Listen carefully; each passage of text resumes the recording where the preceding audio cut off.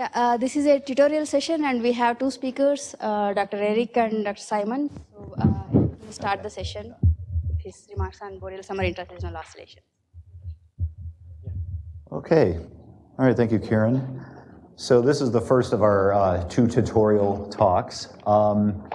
So I'm going to give one on the BSISO. So a little bit worried about this because our whole meeting here has been sort of a BSISO tutorial. That worries me a little bit. And secondly, there's probably many people in this room who could give me a tutorial on the BSISO. So we'll see how this goes. I'm going to throw in a few other things as well that are a little bit more provocative in addition to the tutorial on recent research that I'll leave you with. So it'll be a little bit more than just a tutorial talk here. So this is what I'm going to do. So first of all, I'm going to give you a brief introduction to my research group and some of the other things that we're doing in my research group. The core of this is going to be this BSISO tutorial that I'm going to do.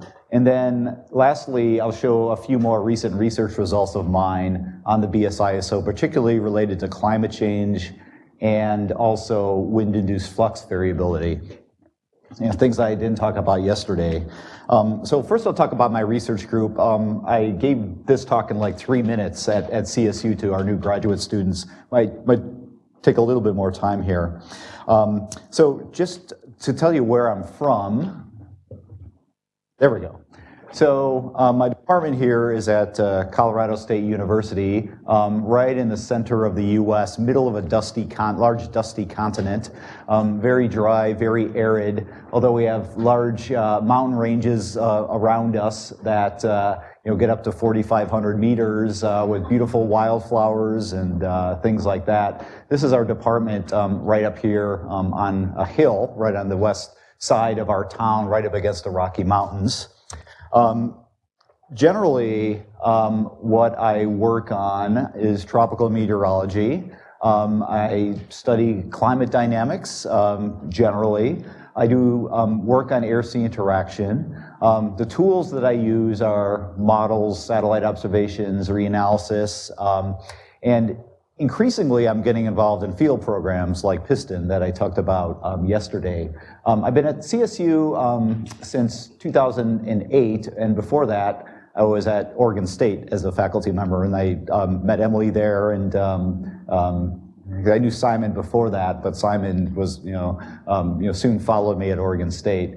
So most of my time, you could find me sitting in front of a computer screen like that at my desk.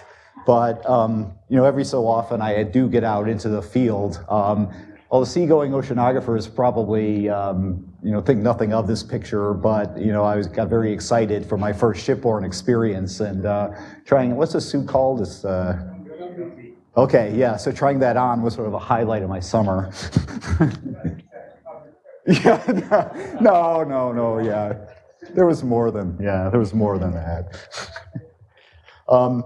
So just a little brief overview of my group before the BSISO tutorial. One of my students, Justin Whitaker, is studying easterly waves. We're studying easterly waves in the Western Pacific, but we're also studying them near the coast of South America and Central America. So this is, snapshots of easterly waves moving westward with time. And the reason I wanted to talk about this is that we're going to have a field program in this region in 2019, August and September, called OTREC, where we're going to have an aircraft flying over, both the East Pacific and Caribbean in the region of the Costa Rica Dome. So looking at the formation of convective disturbances and also how they interact with the ocean. I'm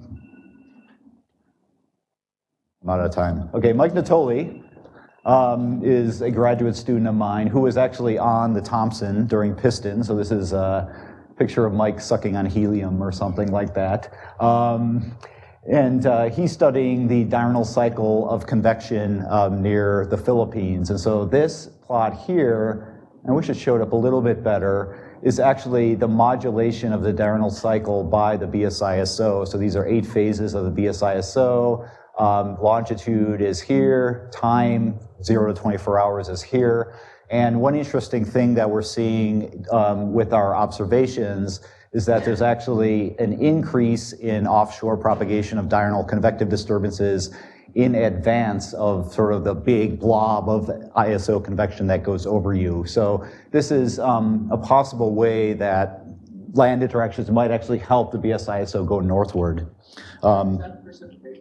Yeah, that's Seymour precipitation. Yeah, that's right. And then, this is the terrain. So the terrain is basically right here. So that's the coast of the Philippines.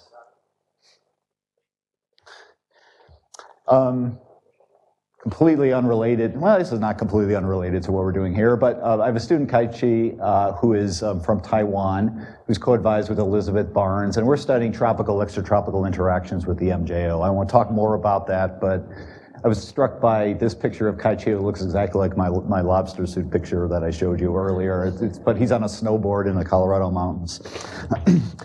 And then Emily Riley Della Ripa is a research scientist of mine who has been doing modeling in the piston domain. And so we're looking at the diurnal cycle in the Philippines and the effect of topography. So we, for example, have doubled the topography of the Philippines in this run, flattened topography in another run, and looked at both the strength and the timing of the diurnal cycle. And so with topography, you get a stronger diurnal cycle with stronger onset. And there's also very interesting behavior, whether you run this model in active or suppressed BSISO phases as well. So we just submitted a paper on this.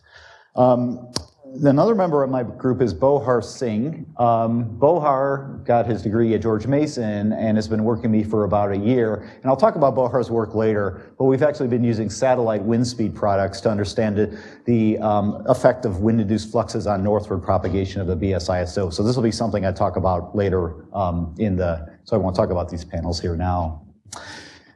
And then Hien is a postdoc of mine, and she is actually studying how the climate change in a particular climate model and suite of climate models, CMIP5 climate models, affects the strength of the MJO. And this is something I'll get to later in the talk as well. There's very interesting things that happen to the MJO and future climate, such as precipitation variance going up and wind variability going down, that also have implications for future climate of the BSISO. So this will be something I talk about at the end of the talk. And then I also have a postdoc, Jin, who is studying 10 to 20-day variability in boreal summer in the Northwest Pacific. So this actually follows nicely from some of the discussion that we had yesterday. And so Jin just joined me a few weeks ago, actually. Okay, so that's just an introduction to my group. The core of this, as I mentioned, is going to be a tutorial on the BSISO. What I'm going to talk about here are some basic characteristics, and so we already saw some of these basic characteristics yesterday, but I'm going to expand on this a little bit, particularly to look at global impacts of the BSISO. I'm going to talk a little bit related to that about the motivation for studying this phenomenon. Obviously, there's a lot of motivation locally here, but there's also motivation remotely, even in the Atlantic and East Pacific. I'm going to talk a little bit about the propagation dynamics. I talked about some of that yesterday. I'm not going to talk about horizontal advection and SST convergence as much today because I already covered that. But one thing that I'm going to talk about is the importance of synoptic scale disturbances and how that might feed back onto the propagation of the BSISO. And then I'm going to talk about efforts at real-time monitoring. So particularly, I'm going to talk about an index by Junyi Lee et al. In 2013, how we use this index to define the BSISO and how we use this index to define it and diagnose it in real time. So that's something that I'll also cover. Then after this, I'll talk about the climate change and wind-induced flux as well. Okay, so I didn't show this particular plot yesterday, but I showed the BSISO version of this, which I'll also show again. But this is a composite evolution of this phenomenon that we call the Madden-Julian oscillation. And so what this is a composite life cycle that was derived by Adrian Matthews at the University of East Anglia. And he used an index called the real-time MJO index, which was derived by Wheeler and Hendon in 2004. It's an EOF-based index that I won't define specifically here, but I'll talk about EOFs and how they define a boreal summer version of this phenomenon later on. So this whole movie here takes 48 days to go through. And what you see here is MJO convection starting here in the Indian Ocean, moving off to the east with time. It does funny things in the maritime continent, but then reemerges over the western Pacific Ocean. And in wintertime, it sort of dies here just to the east of the dateline. Here's that movie again. Interestingly, over the maritime continent, you often see over land. So if you look right here, land precipitation tends to start first before the large oceanic envelope comes over you. So that has actually sparked a lot of interest in the impact of land and intraseasonal oscillations in this region. And there was a paper by Peatman that argued that land sort of acts as a vanguard of precipitation to sort of draw the MJO east over the maritime continent. That's a little bit more controversial today, but it's actually one of the motivations for Piston as well, to study land interactions like this that we see in the boreal winter version of the MJO as well. All right, so this is MJO precipitation. There's also large-scale circulations associated with the MJO. I won't get into those because that's not really the focus of this talk. The focus of this talk is this plot that I presented yesterday. So similar evolution to the previous MJO plot, but now you see boreal summer ISO, BSISO, or monsoon intraseasonal oscillation, if you want to call it that. So it starts here again in the Indian Ocean, like the MJO, but unlike the MJO, it both propagates eastward, so you can see reach the Western Pacific, but maybe more prominent in this particular plot is the northward propagation that you see into both the Indian subcontinent and also into the Western Pacific. And another interesting aspect of that is that the convection tends to be aligned in a southeast-northwest oriented rain band that many models have a hard time actually capturing. So the structure of this is very, very interesting. So this is the local image. I'll show you some of the remote effects as well of this later on, especially over here in the Atlantic and East Pacific, which are very, very interesting as well. Eric, before you go on, can you describe this for my own edification? Yeah. How this composite is made, what exactly, I know what OLR is, but what exactly these anomalies are, or how that Yes. together? Yeah, so this is a Sperber and Animali paper, and I think they use some sort of an EOF analysis. I can't remember the exact details, but they, generated a covariance matrix on, I think it was OLR data. So they input an outgoing long-wave radiation time series that was filtered to 20 to 100 days or something like that, and made a covariance out of it, and they found the leading eigenvectors of the covariance matrix, and basically those are the spatial structures that explain the most amount of variance in large-scale precipitation. And so typically in an analysis like this, you come up with two leading eigenvectors that are in a quadrature that basically explain a propagating signal. Right, So, if you were just, if you were to say, oh, okay, well, how much rainfall was explained?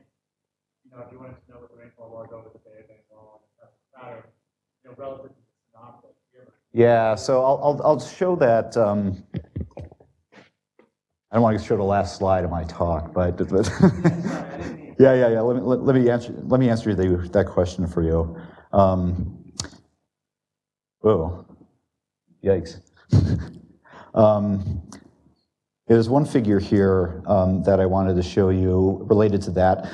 This is an analysis by Kamarkar et al. 2015 showing the amount of Indian precipitation variance on different timescales. And so recently, it's maybe like 20% of the variance. on those timescales. And it's actually consistent with the amount of variance explained by the first two EOFs as well. Does that answer your question? Yeah, it does. I mean, if we're chasing patterns, it's just important to know Yeah. to what extent Yeah. Right. So certainly it explains less variance than the Northern Hemisphere winter version of this phenomenon, the MJOs. You know, the MJO, if you look at the variance explained by it, it's higher than here. There's just a lot going on in summertime in addition to this. Well, thank you. Sorry. Yeah, yeah. No, interrupt at any time. Yeah. In this analysis, I think it was, but there's I'm going to show a Lee et al. Paper later where they don't do any filtering and they just do the EOF analysis with the raw anomalies, and their second set of modes is 10 to 20 days or higher time scales that comes out of that. But this one I think was filtered first, yeah. All right, so one thing I didn't show yesterday, and I don't know how well this shows up. Oh. Okay, yeah, sorry. Yeah. Eastward propagating band also, once it goes to the east, the westward propagating band, this red goes towards, here. Which is the, I think the 10 to 20 day mode. This one right here? Yes. Yeah. So is it really filtered or not? I think that this is filtered. I might be wrong, but I'll check. Because this is, I think, the 10 to 20 day mode that. The figure says top 20 to 100 days with some flashes. Does it? Oh, right here. So it's filtered to 20 to 100 days first. So it could be, yeah, so there could be some that 10 to 20 day mode leading into this, I guess. It doesn't look like that because the phase relation with the Bay of Bengal is wrong. It's not the 10 to 20. Them have the same time scale, so by the time this goes there, that one is going. So both should be of same time period, not different time scales. Right. This is a single phenomena making the full circle, so the time it takes for it to go from here to there is same as for that one to complete the cycle. So the cycle time should be same for both. Same. This is not the 10 to 20. Mm-hmm.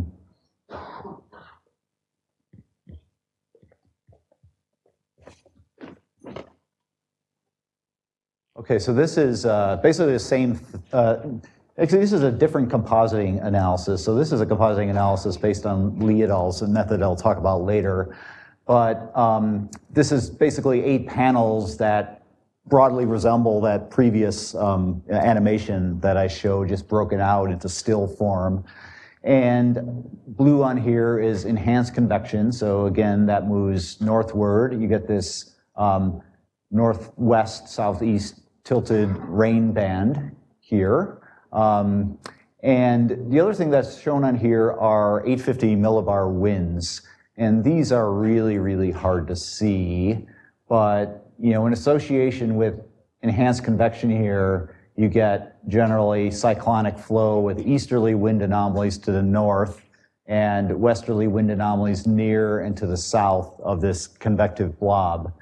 And this is consistent with that signal I showed yesterday where the easterly winds north of here were advecting moisture across a mean moisture gradient and moistening to the north of this convective blob.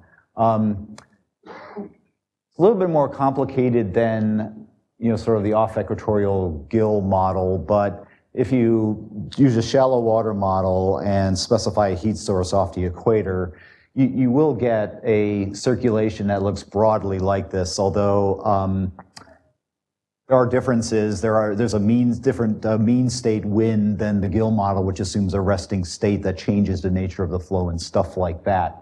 But you might be able to arrive at the first order sense of, you know, enhanced convection with cyclonic low-level flow from a very simple model like gill to explain these wind anomalies.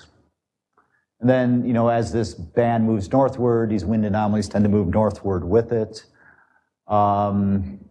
Then you see similar phase relationships here in the Western Pacific. And I'm sorry this is so muddy and you can't really see those vectors on top of the blue, but it's also cyclonic associated with enhanced convection there. So obviously there are very strong projections of the BSISO precipitation anomaly onto active and break periods of the monsoon, which has been studied a lot previously, and this is one example of a composite analysis where there's been a compositing done for break periods of the monsoon here and active periods of the monsoon here, and you can see that break periods, it's kind of hard to see here, but India is over here. Active break periods are associated sort of with this tilted band of suppressed convection, which extends from the Indian Ocean into the Western Pacific, and likewise the active monsoon period is associated with a very similar tilted rain band. And so the BSISO actually projects very strongly onto this state that is composited based on active and break periods. So it's one of the things that people in this room could tell more about. Obviously, is responsible for break periods in the monsoon. Okay, so before we look at broader aspects, I just wanted to show this again. I wish this projector were a little bit brighter. This again shows the composite evolution of the BSISO in OLR anomalies. So this is like half of a cycle of BSISO. So OLR anomalies are in blue that are negative, and then sea surface temperature anomalies are in red. So there's a signal like I talked about yesterday associated with warm SSTs to the north of convection and then colder SSTs following to the south. So we talked about this a lot, and the impact that this might have on moving the MJO northward. Thank you. But the other interesting thing I wanted to show you is that SST and convection anomalies are not only isolated to the Eastern Hemisphere, there's also a very strong signal associated with the BSISO here over the western part of North America. So this is one particular phase here where you have enhanced convection over the Indian Ocean and generally suppressed convection here over the Western Pacific. At this time, there is actually a very, very strong intraseasonal anomaly that you see here off the coast of the Americas. There's colder sea surface temperatures here. I don't have the scale, but these are on the order of 0.3, 0.4 degrees Celsius negative anomalies. And then superimposed on this, I don't think you could see it very well, there's actually a negative OLR anomaly sitting here associated with a very strong convective anomaly right off the coast of the Americas.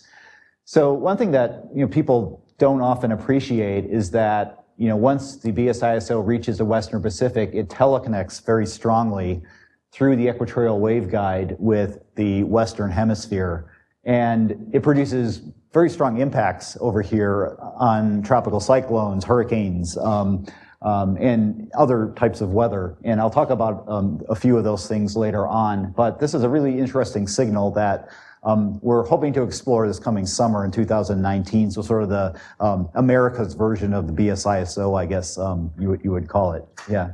So the propagation mechanism for how this teleconnects is a Kelvin wave that goes right, atmospheric Kelvin wave that is trapped in the waveguide. And it initiates convection over in this region once it reaches the coast of the Americas. So one reason that the Atlantic doesn't feel as strongly is that the Andes block part of the propagation of that atmospheric signal. So that's one reason there's not as strong of an effect here. But the second reason is that the sea surface temperatures aren't quite as warm. They're not warm there as well. The sea surface temperatures in this region are as warm as they are in the Indo-Pacific warm pool during summertime. But here, the Gulf of Mexico is warm, but this part of the Atlantic's more marginal. Yeah. This bottom panel here is the 850 millibar zonal wind anomalies, and when there are easterly anomalies here, you tend to see very, very strong westerly anomalies here right off the coast of the Americas. So very interesting dipole pattern in the wind anomalies, and also interesting precipitation variations. I should note that this was actually some work of the CLIVAR MJO working group, and this is based on Matt Wheeler and Harry Hendon's index, how this was derived. Well, it's more like we know what the MJO is today. We could statistically determine how tropical cyclone activity 2 or 3 weeks from now, not individual storms, but numbers of events, it relates to the MJO index at day 0, and we could develop a statistical model of that. That's one way that people are using this information. For example, the Climate Prediction Center in the United States looks at this index and I guess I shouldn't say qualitatively, but uses information about the modulation of TCs by the MJO to come up with a forecaster's assessment of what TC activity might be in the East Pacific and Gulf of Mexico 3 weeks from now. So that's kind of a couple weeks. Yeah, although the ECMWF model, you could probably push it out. If you use a dynamical model, like ECMWF model, you could probably push it out farther, 4 or 5 weeks, and say something about the organization of the tropics of that time scale. Excuse me. So, Yeah. does that seem to suggest that this BSISO is kind of feeding or making situation conducive for the El Nino, or like in terms of cause and effect? Can we think like this is the cause for the El Nino in some sense? Yeah, I mean, people have looked at that. Probably more the.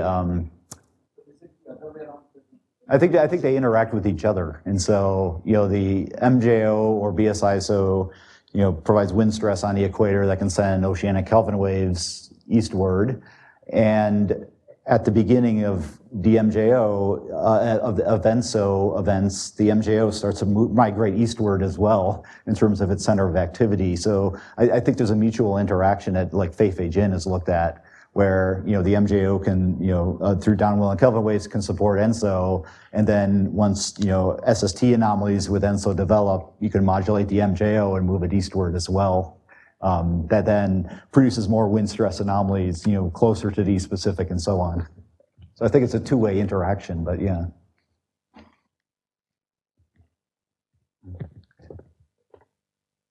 Okay, so as far as impacts, we saw this plot a few times during this meeting. So this is Dr. Goswami's 2008 analysis, and I think there's a 2003 analysis that showed a similar plot to this, indicating that there are variations in monsoon depressions during active and break periods of the BSISO. So that's something that we've talked about.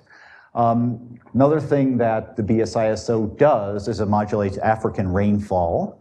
There's actually an interesting question about how it modulates African rainfall. The BSISO, obviously exists here. It's centered in the Indian Ocean, and it could send atmospheric Rossby waves to the west that can modulate the BSISO. But as I mentioned before, the BSISO can also send atmospheric Kelvin waves eastward that impinge upon this region from the west and potentially modulate West African convection, especially at upper levels. The lower levels are blocked, but at upper levels, that signal can reach West Africa. So it's an interesting debate as to what direction the BSISO influence on Africa actually is. This is something I'll talk about. These are tropical depression type disturbances in the Western Pacific. These kind of look like 10 to 20 day disturbances, but this is a 3 to 9 day time scale. And this is the Western Pacific version of what we would call easterly waves in the Atlantic and Eastern Pacific. So these are like 2,000 kilometer wavelength. They propagate off towards the northwest here at 10 meters per second or so. These are major means by which tropical cyclones form in the Northwest Pacific Basin. So there's a lot of reasons for studying these things. This is the first EOF of 850 millibar vorticity. This is what this particular plot is. And so these are vorticity anomalies alternating between positive and negative. I'm going to talk about this a little bit later because we think that these disturbances can be an important modulator of the BSISO. In particular, their ability to mix dry air from higher latitudes into the tropics that can suppress convection after the BSISO is active and these disturbances become active. It could form the seeds of their own demise. So I'll talk about this a little bit. And then the other thing that I wanted to talk about is this remote impact in the Atlantic. These are Gulf of Mexico and Caribbean Sea tropical cyclones as a function of phase of the BSISO. And so when westerly winds from the BSISO reach, at low levels, reach the Americas, there's about a 4-fold increase in hurricane activity versus easterly phases of the BSISO in this region. And Hurricane Katrina, for example, happened during one of these westerly phases. And so on this basis, as I mentioned before, people, including us in our group, have developed statistical forecast models to try to forecast hurricane activity based on information about what is the BSISO or MJO doing today. Okay, any questions about that? This is post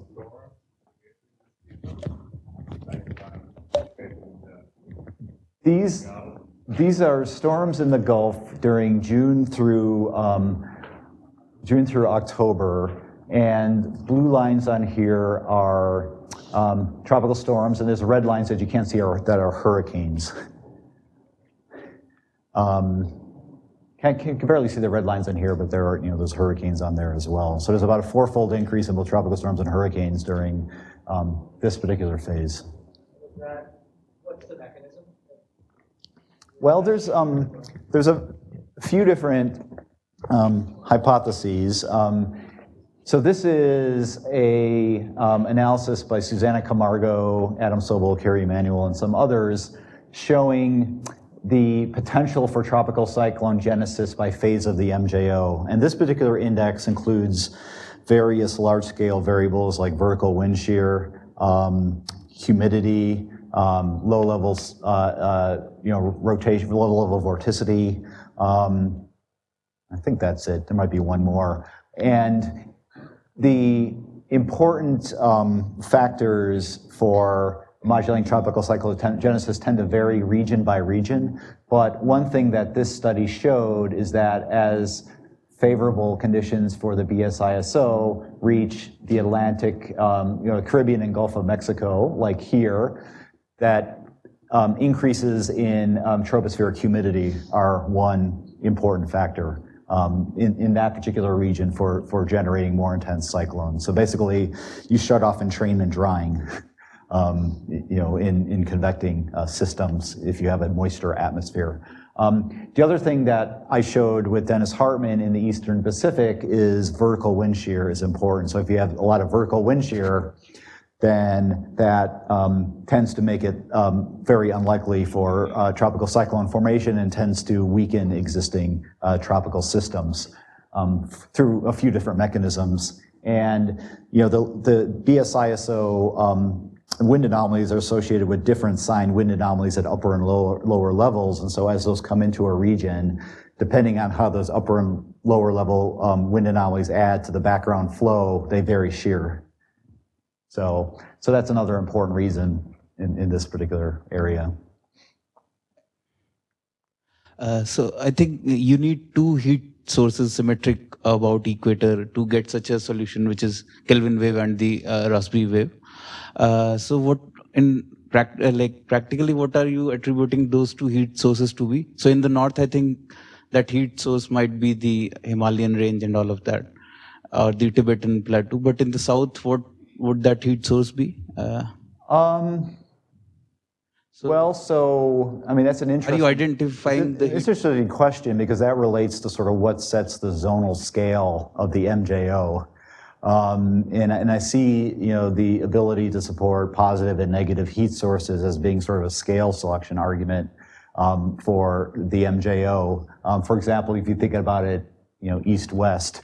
And there's a big debate about, there's actually a big debate about that. So I don't think I can say anything conclusive, but it actually has to do with, the strength of radiative feedbacks and how radiative feedbacks depend upon the scale of the disturbance in the context of destabilizing the MJO and things like that. So I think it gets down to the scale selection mechanism. So I don't have a great answer to that, but.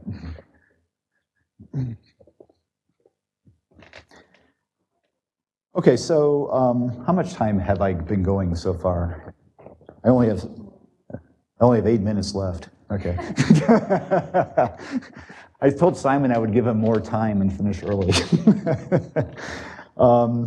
Okay, so we talked about northward propagation dynamics. I mentioned the importance of horizontal advection that our study and other studies have found for moving the BSISO northward. One thing that I didn't mention yesterday that I said I would talk about is the effect of eddies on horizontal advection. So by eddies here, I'm referring to easterly waves, so synoptic systems on 3 to 10 day timescales, sort of that wave train pattern that I showed you before. These are 2 different phases of the BSISO in the Western Pacific. This is the suppressed phase, and these are total winds where you tend to have easterly flow across this entire region. This is the enhanced phase where you have this extension of monsoon flow from the Indian Ocean into the Western Pacific. So we call this the westerly phase, we call this the easterly phase for convenience. This period here is associated with very strong cyclonic shear of the zonal wind. And this actually creates favorable conditions for eddies, strong eddy mean flow interactions to occur. In particular, those northeast, southwest tilted disturbances can actually grow very effectively on this sheared basic state and grow through a process that we call barotropic energy conversion. And so you can get growth of eddies growing on this sheared basic state. And this is the eddy kinetic energy during these two different times. So you can see an increase in eddy kinetic energy that occurs basically right at this region between easterlies and westerlies here, associated with stronger synoptic scale disturbances.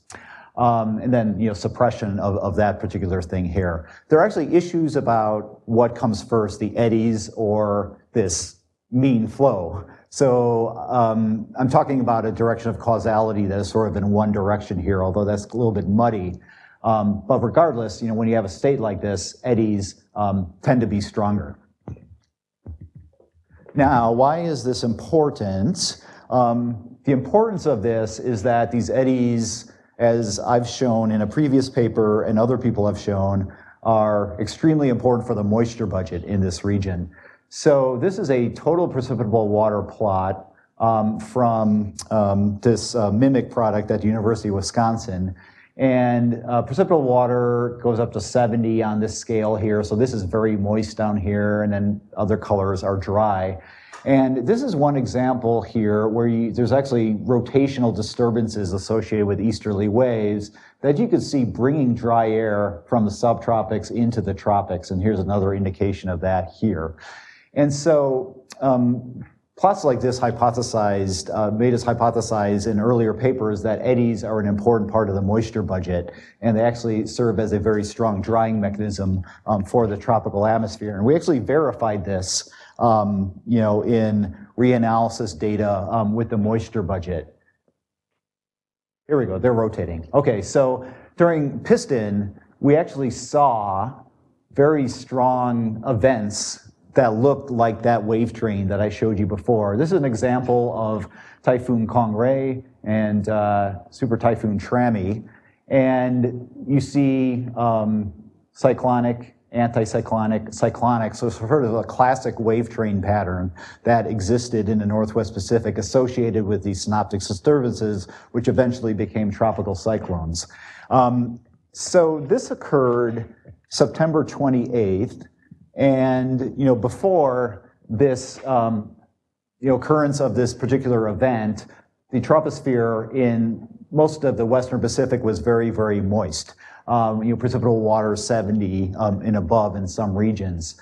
But then, after this very, very strong synoptic activity, you actually saw a pretty substantial drying across much of the Western Pacific. And one of the things that we're looking at from PISTON is whether or not these synoptic disturbances in their existence can actually lead to drying of the Pacific and Indian Ocean during BSISO events that could potentially contribute in some way to propagation of the BSISO. So that's something that is intriguing that I think we actually saw in action during PISTON. All right. So does this mean 45 minutes, Karen? 2 minutes, but that's like at the end of 45 minutes, right? Okay. Okay. I think I'm going to skip this. This is a modeling study showing that ocean coupling does have a very positive effect on the BSISO when you do coupled versus uncoupled models. I think I might skip that. Let me talk about, since I don't have too much more time here, take my time? Okay. Okay.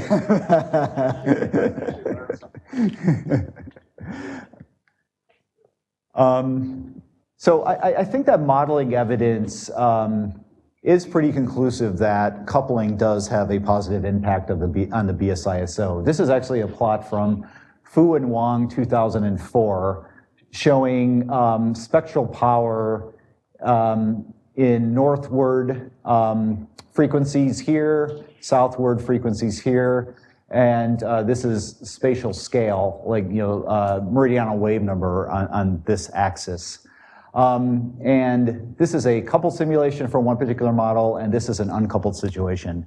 So in an uncoupled model, you do get a BSISO in most models. I mean, there are extreme examples where there's no BSISO with an uncoupled situation and a good BSISO with a coupled model. But generally what you see is that there is something there in an uncoupled model. And when you couple, it strengthens and gets more realistic. Not only in terms of strength, but also spatial structure.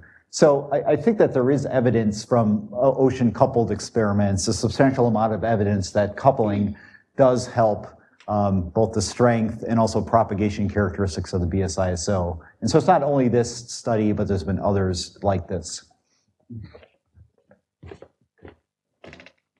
All right, I showed good and bad models yesterday. I won't show that again. Another thing that maybe isn't terribly surprising is that model skill at simulating the BSISO is related to model skill at simulating the MJO. So it's a correlation of 0.96 between MJO skill and BSISO skill, defined using two different measures. How much more time do you want me to go, I guess? I could probably go for another 2 hours, but when do you want to cut me off? Yeah.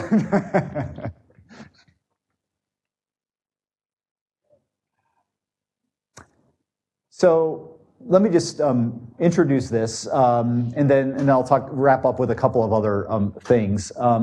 So I said I would talk about real-time monitoring of the BSISO. So one method that people have been using is this EOF-based method of Lee et al. 2013. And so basically what they do is they take two fields, OLR and U850, and put them both into a covariance matrix, so unfiltered anomalies into a covariance matrix that they have designed for real-time use. And they find the leading EOFs, eigenvectors, empirical orthogonal functions of that. And the leading two EOFs from this analysis during boreal summer are shown here. So this is EOF1, and this is EOF2. This explains 7.2% of the variance. This explains 4.9% of the variance. So that's not much of the total anomaly. But you do see some interesting things that you would expect from a propagating quadrature structure type mode, where you have these two EOFs out of phase with one another, where convection starts here and plausibly ends up here at a later time in this sort of tilted rain band structure. You could verify that these two EOFs are related by looking at the principal components or the amplitudes of these EOFs at any one time, and those are actually shown down here. Purple is EOF1, red is EOF2, and you could see that EOF2 always follows EOF1, well, not always, but generally follows EOF1. You could verify this by doing a lag correlation analysis to show that EOF2 lags by 10 days, from EOF1. So this does generally represent a propagating feature where this comes first, then this follows, then the negative of this comes, and then the negative of this follows, and it kind of goes around in a cycle. So people like to plot these principal components down here in a phase space that looks like this. So you can plot the amplitude of the first mode on one axis, and then the amplitude of the other mode on another axis, and trace out as a function of time how the atmosphere evolves in this phase space. So, for example, generally things go counterclockwise around this phase space where, whoops, where EOF1 comes first, and then that's followed by EOF2, and then it leads to EOF3 and so on. As in the EOF3, negative of EOF2 and so on. So you could trace this around in phase space like this. And so if you had a really, really nice event, what you would see is a nice circular pattern going around this diagram with a very, very nice high amplitude, one EOF following the other very nicely. But generally, you don't see that.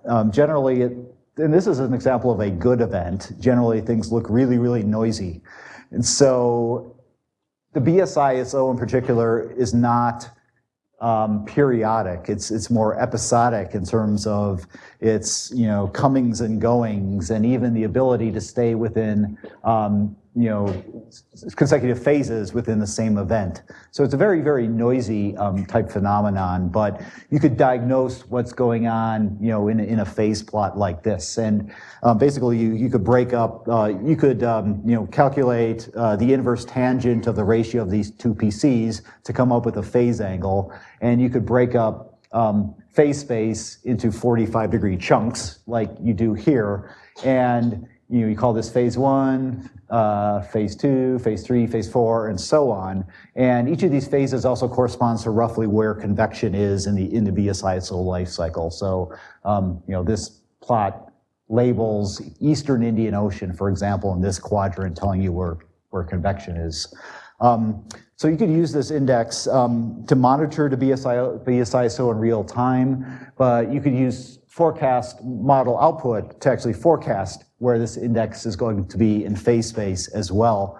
And an example of where forecast information like that is actually found is at the APEC Climate Center in Korea, and they actually have a database of many dynamical models and project those EOFs onto future states from dynamical models to provide a forecast of the future state of BSISO.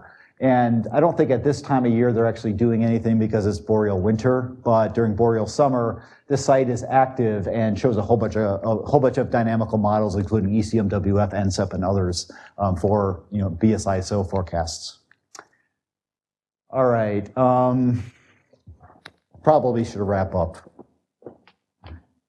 right? So the other things I was going to talk about here were some recent results on surface fluxes in the ISO, and I think what I'll do here is just give these to Emily, and she can post these online, and you can look at those results online. But one thing that I wanted to talk about, I guess I don't have to show that plot, is just to be a little bit provocative here, is how might the BSISO change in future climate? So I've been actually doing a lot of work with my postdoc Hian to look at how CMIP5 models predict changes in future MJO activity. We haven't looked at the BSISO yet, but these two axes on here essentially show the change in MJO precipitation variance in the Indo-Pacific warm pool on this axis, and this is a fractional change, so you can interpret this as 10%, 20%, 30%, changes. And this axis here shows changes in MJO circulation. This is this is omega, or upward motion at 500 millibars, and this is U850, so the strength of U850 anomalies associated with the MJO.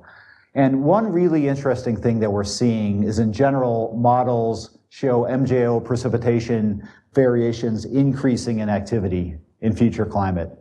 That's consistent with previous results from Held and Soden and others showing general increases in precipitation in the tropics. But what's really interesting to us is that even though precipitation variations might increase, MJO precipitation, MJO wind amplitude tends to decrease in models, even though precipitation is going up. So wind variability with the MJO is actually going in a different direction than precipitation variability in pretty much all the models that we're looking at. So that's really, really interesting. And that actually also has implications for the BSISO as well. This is some low-hanging fruit for people to look at to see whether or not BSISO changes are commensurate with MJO changes in these CMIP5 simulations. And what's also intriguing to me are plots like this, where this study looked at changes in Indian precipitation variance explained by different timescales. And the 20 to 60 day timescale is actually decreasing in variance explained for Indian precipitation in this particular analysis relative to synoptic timescales. And so I'm really interested in trying to understand this trend and how it relates to the CMIP5 model projections that I saw for changes in MJO activity, and see if there's any link there. But if this is true, that this trend continues, then the BSISO might become a less important factor for Indian precipitation once we get into a future warmer climate, which would be really interesting. Okay, I'm done, sorry.